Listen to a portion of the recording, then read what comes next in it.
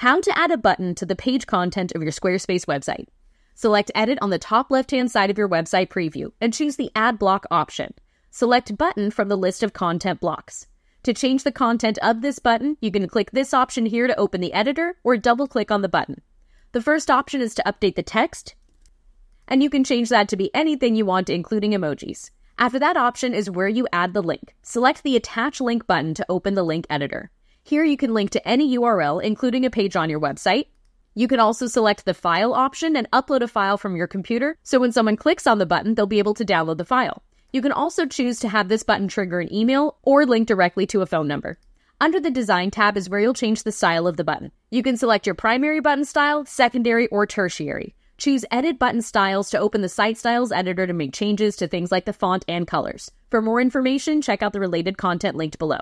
There's one other very important part of this design menu, and that is the Fit versus Fill option.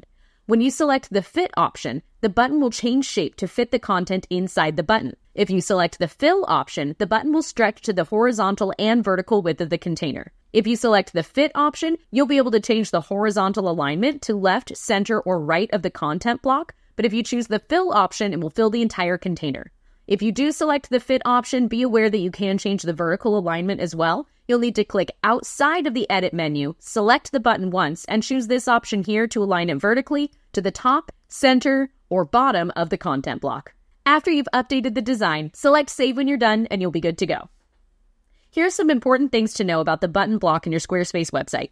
Primary, secondary, and tertiary buttons can all have a unique style created in the Site Styles menu. Click on the paintbrush icon on the upper right-hand side of the screen and select the button option to change the style settings.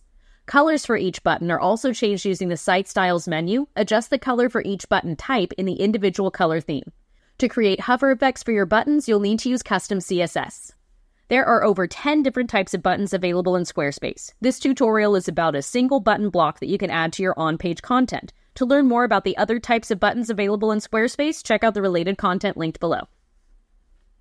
To learn more about all the cool things that you can do with Squarespace, be sure to check out the related content linked below and visit InsideTheSquare.co. That's InsideTheSquare.co.